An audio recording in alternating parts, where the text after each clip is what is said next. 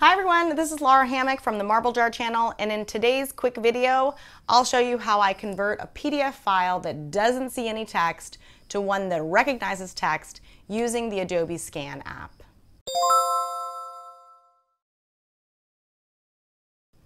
So I have to read a lot of PDFs for my grad school program.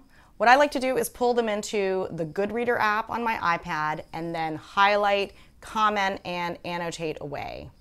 Sometimes, though, I will pull in a PDF and find that none of the Goodreader annotation features work because the PDF isn't recognizing any of the text in the document.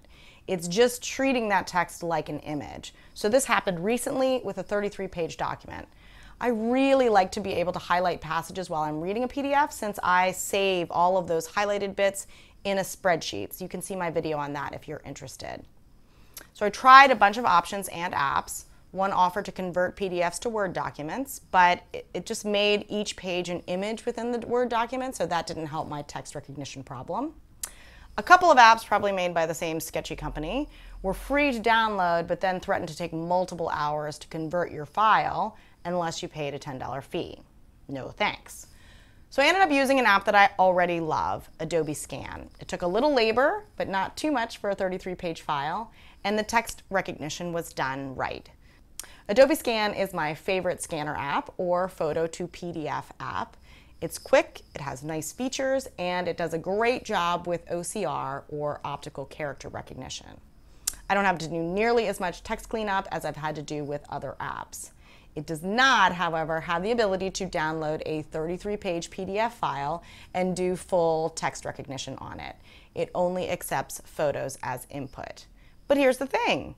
The document is already on my iPad, where screenshots are super easy, and screenshotting actually allows me to arrange the pages a little better for reading if they are askew from scanning.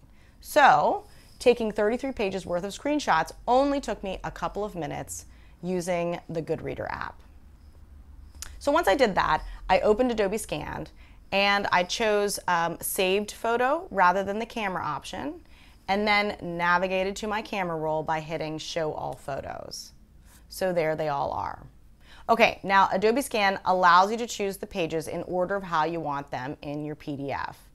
So one thing to note is that the app will only do text recognition on documents that are 25 pages or less. So I split this document and did one document with 25 pages and a second document that contained 8 pages.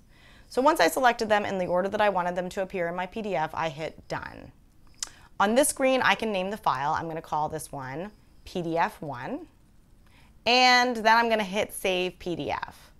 So the first thing Adobe Scan is going to do is upload the file to the cloud, and then it will begin text recognition. So it's nice, it tells you what it's doing right here. So please note that recognizing text could take several minutes for a long PDF file. So you're going to know that it's finished because it will have just the date rather than the status. So once it is finished, I'm going to hit Share, then Share the file, then choose to open it in Goodreader, but you can choose whatever PDF viewer you like the best. So now in Goodreader, when I attempt to use a highlighting or a text annotation feature, it recognizes the text. You can see that in a document without text recognized, it gives me a much more limited menu and I can't select any text. So it takes a little doing, but is vastly preferable to the alternative, which is typing in every single quote manually into my spreadsheet. The couple of minutes it took to create this text recognized PDF ended up saving me a lot of work in the end. So let me know what you think. Comments are always appreciated, and thanks for watching.